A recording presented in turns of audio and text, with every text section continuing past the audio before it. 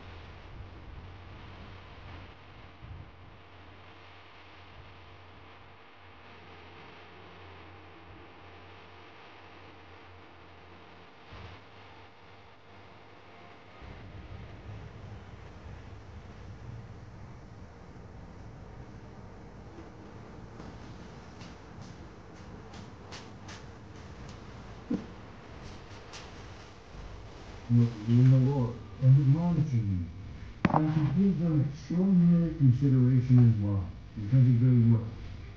Be peaceable with one another. On the other hand, we urge you, brothers, to warn the disorderly, be consoling each of you of all sons of light and sons of day. Move along neither to night nor to dark. So then, let us not stay on as the rest do, but let us stay awake and keep defensive. For those who sleep at night, and those who get drunk are drunk at night.